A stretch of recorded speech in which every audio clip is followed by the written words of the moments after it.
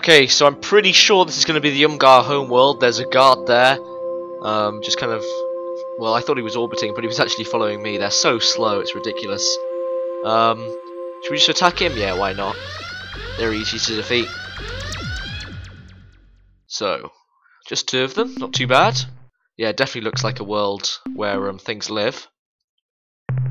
You must know too much. It must not escape.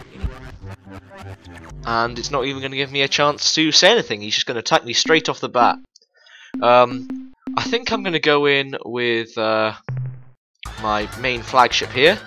See if I can do any damage to these vessels. Ooh, it's got quite a powerful thing there. It's only hit me for a few seconds, not even that, like a few milliseconds, and it definitely did a lot of damage. So that weapon is very powerful, but so are my weapons.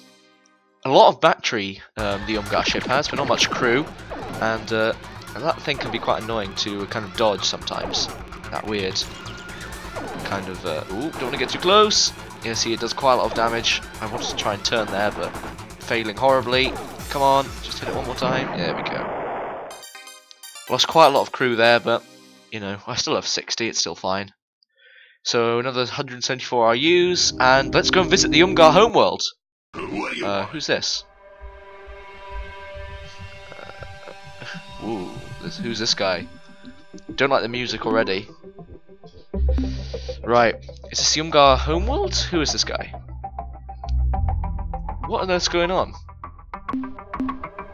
Is this the talking pet? Yeah, this is talking pet. This is the talking pet that they had. Why is he talking? I thought they couldn't do that. 100%. But unfortunately, the Umgar are all too busy to come to the hyperwave caster right now, so come back later, or much later.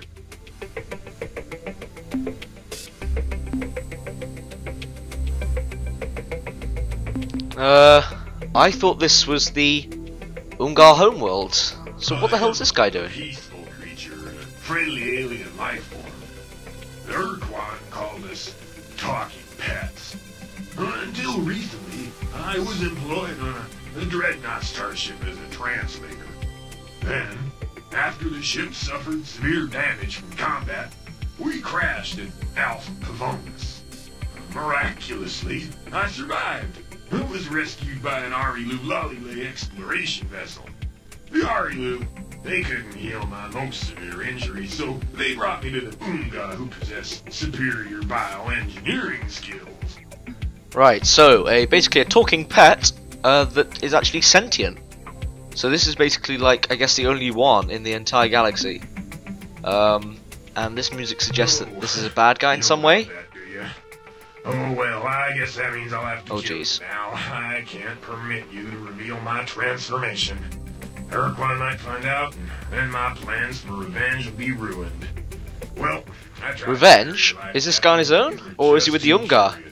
So now, what's happening? Seek death at the hands of your enemy. What do you mean? Seek death at the hands of your enemy?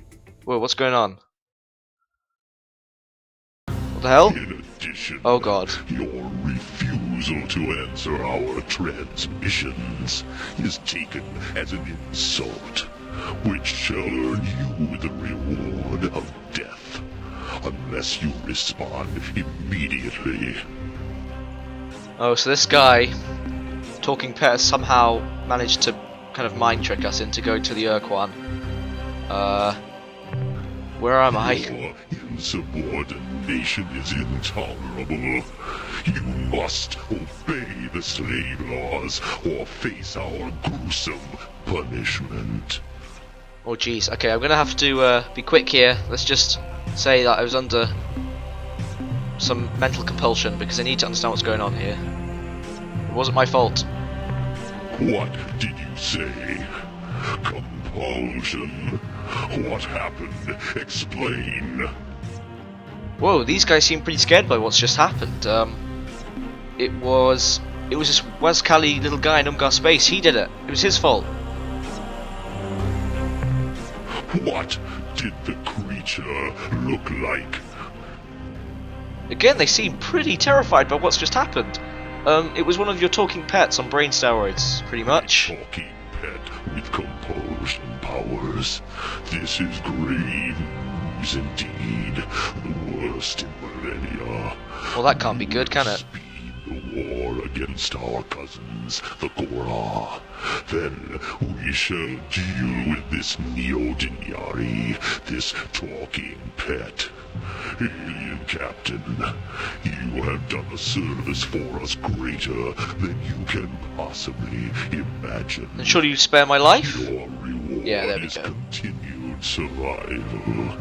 And if you return to Earth and destroy your vessel immediately, we will abolish all punishment against you and your species. Now leave and never return. Oh, that's a deal that I think I'm going to have to refuse for now. Oh my word, look at the Ur-Quan. So we're in the middle of Ur-Quan space. Look how big their area of influence is. Jeez, and it covers the Zot-Fok as well. Oh, I don't know if I want to go to the Zot-Fok peak anymore. And we can't even reach Earth. But that's not a problem anymore, because we have the quasi-portal. We've never used this before. Let's see what happens. Oh, it just makes a little portal. Oh, look at that. We're back in quasi-space. But, geez, we're going to have to find a way back to Earth first. I'm going to save the game here and work out which one of these portals actually leads back to Earth. And I'll be right back.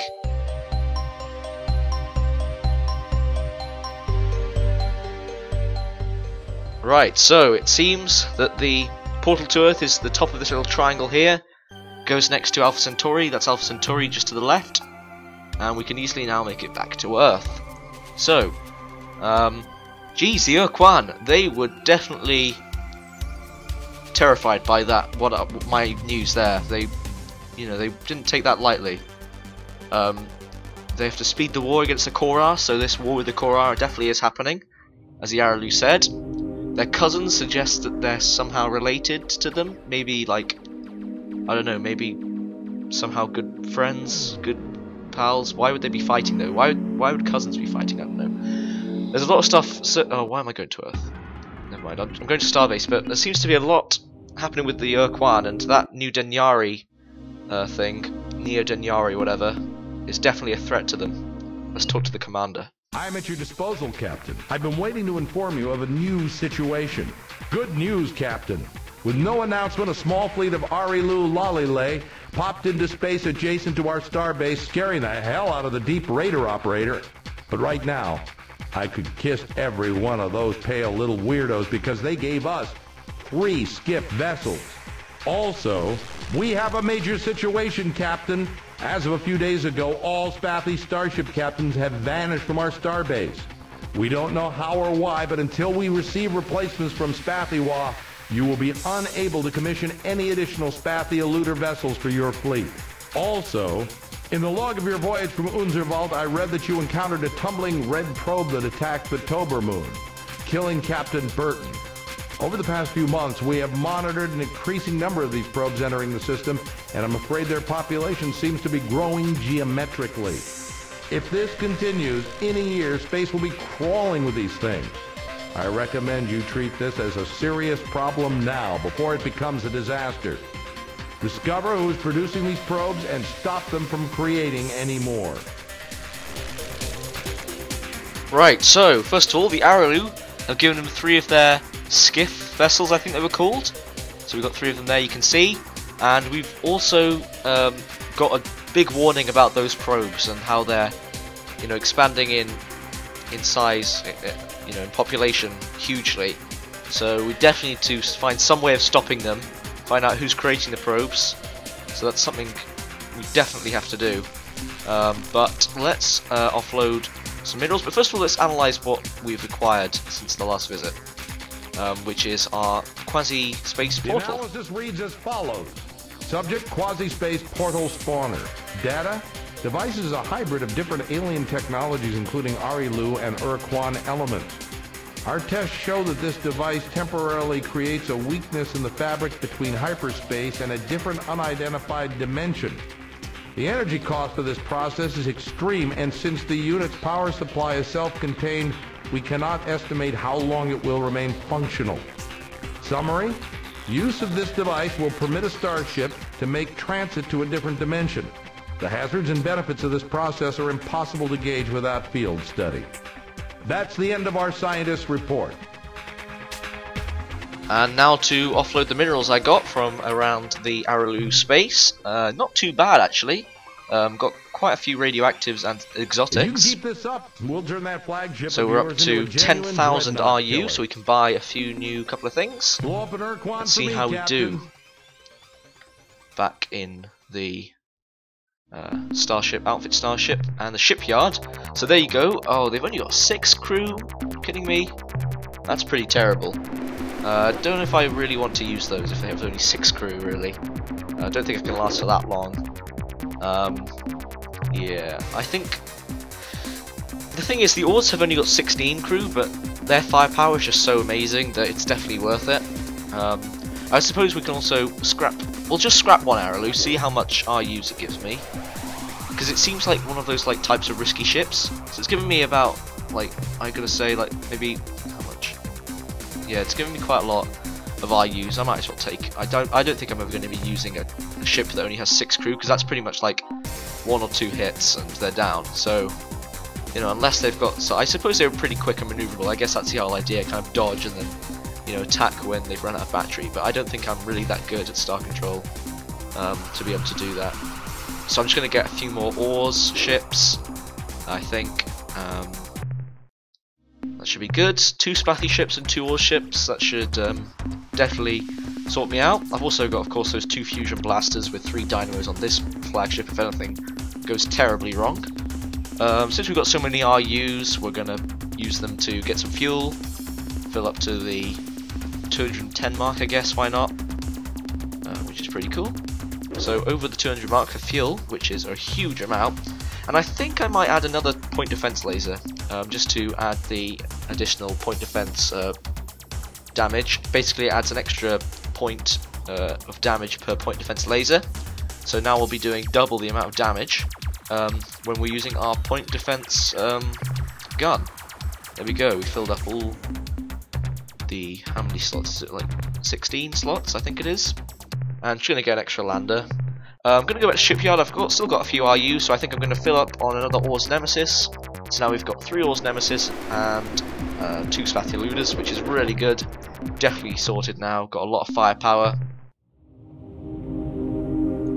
And now we can head bravely into the wild world once again. And I think we can take down most enemies now.